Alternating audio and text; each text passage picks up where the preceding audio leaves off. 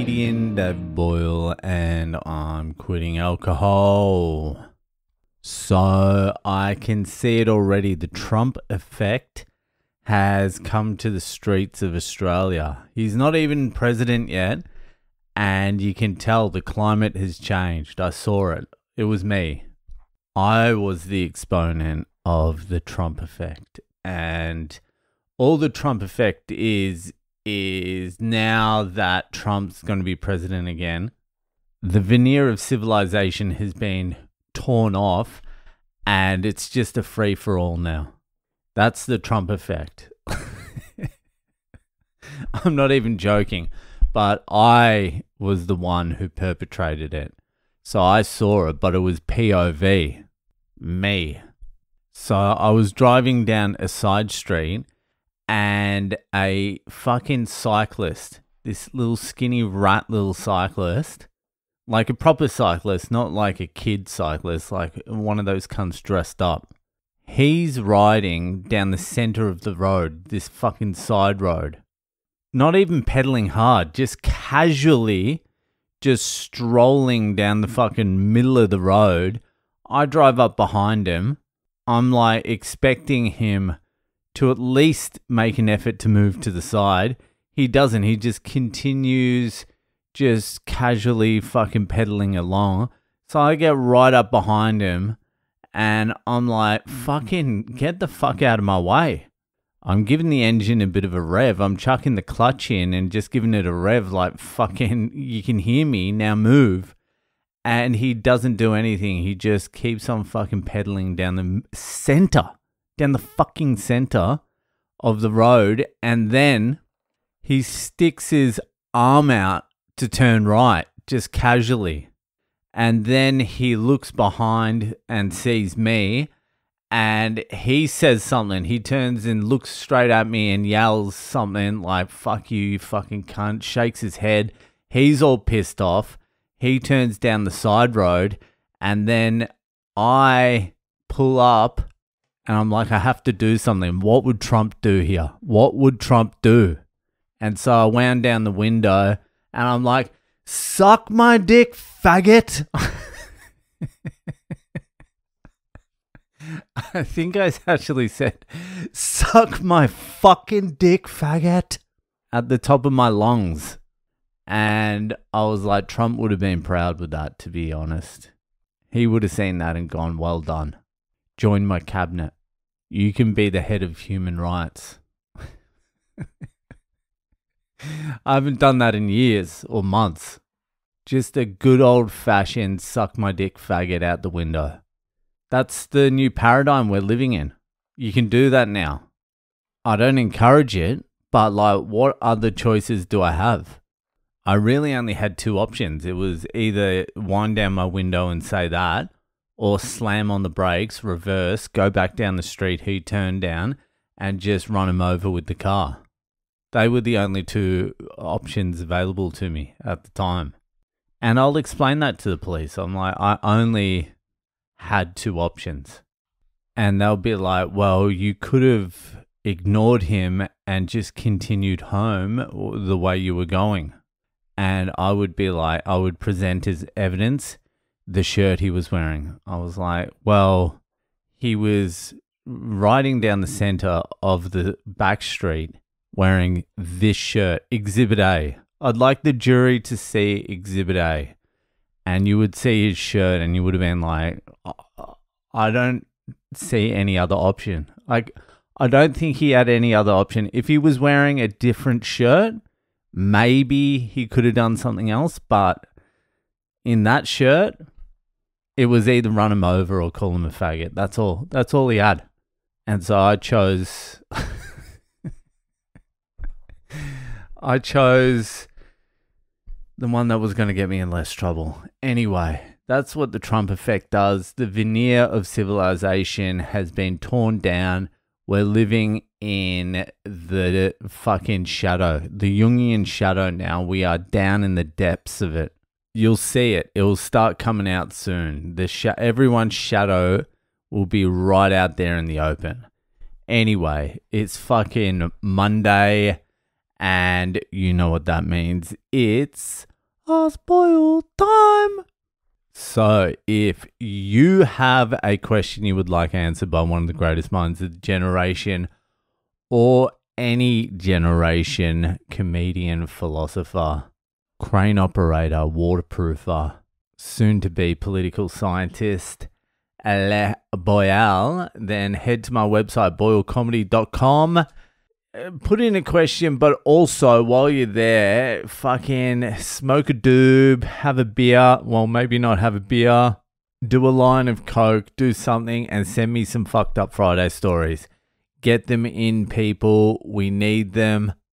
It's Fucked Up Friday, red alert. So get them in while you're there. Join the Patreon. I'm coming to the end of this work bullshit. I'm going away to India in December, so fucking get on board. It's all going to be happening again. And yeah, mainly just get in the Fucked Up Friday stories. Anyway, let's get to this week's Ask Boyle. So this week's Ask Boyle was sent in through the Patreon. One of the DeGennies sent this in, Laura. She wants to know, would you pay for your wife to get fake boobs? This is after you paid off your texting while driving fines. Well, McCurdy, you have come to the right place. For starters, how much is a fucking boob job? How much does it cost per cup? How many sizes? Like, is it 10 grand a size or something? Like, if you're going from fully flat-chested to a handful, like, how much would that cost? Or how much would a handful to, like, a watermelon cost? And is that a day surgery? How long's the recovery on that? That's the economics behind it. I'm not too sure what the economics are. Let's just say the economics on a tit job, like if you're getting it in Australia or somewhere, let's say it's $10,000. It's probably $10,000, isn't it? That's about how much IVF is. They're pretty much the same thing, tit job, IVF. So let's say 10K for a tit job. That's, at the moment, that's still 0.1 of a Bitcoin. So fucking, like if I bought a Bitcoin or just spent the $10,000 on Bitcoin and held it, like let's say I held it for 4 or 5 years or something like that, 10 years, that's probably when it would be necessary anyway. Let's say 10 years. Now that $10,000 is probably something like $50,000 or $60,000, and now I'm looking at a bigger set of titties, aren't I? Instead of just going up the 1 cup, now we're going to the size of my head. That's investment. That's economics. That's what Bitcoin can do for you. Just increase the titty size. Would I? No, I don't give a fuck about that shit. I wouldn't even fucking pay for a fucking nail polish. I don't like any of that shit. I don't like the fucking Botox. I don't like the lip injections. I don't like any makeup. Like, I just like al natural.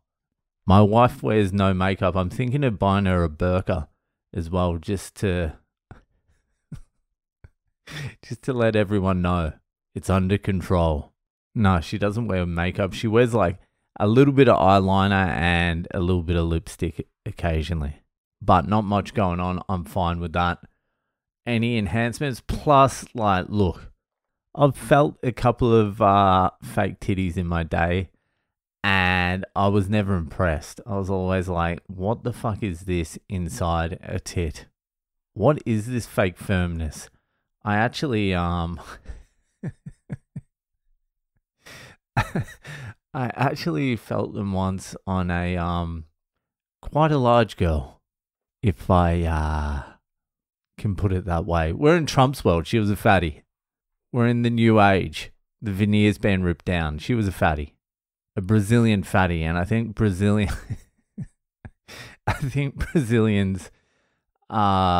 get a lot of boob jobs. And I was like, for starters, I was like, you didn't need a boob job. And then I was like, it feels a little bit like having a rock in your shoe. I'm like, where is it? Like, what's this thing in the middle? What's this hard thing in the middle? That was one experience. And then obviously there's been others and they haven't been like, and none of them have been great experiences. I was never like, wow, this is fucking amazing. Apparently some people like it. I don't know. Not for me. Just give me 2 saggy bags. I don't give a shit. Give me some Papua New Guinea fucking tribal titty. You don't have to inflate them. You don't have to fucking blow them up for me. So no, I wouldn't be buying any fake titties for anyone. Who gives a shit? That's not even like important anyway. Titties are important when you're like 14. Get over it. Grow up. It's ass and puss after 14. Fucking titties. So childish. Anyway, Laura, I hope that answers your question. It actually reminds me of, I don't want to fucking burn his joke, but I will. This Australian comedian Mick Nevin, he had this joke about girls getting their labia surgeried or something, like their pussy reconstruction. And he was like, ladies, if a guy's turning you down for that, then he's not worth being with. And then he was like, back in the day, I was doing all right with the ladies. I was never doing well enough to knock any back, though. It was always a yes, no matter what. You know what I mean? Anyway, I butchered that joke. Go see him live, Mick Nevin. Anyway, that'll fucking do for tonight, and I'll see you the fuck later.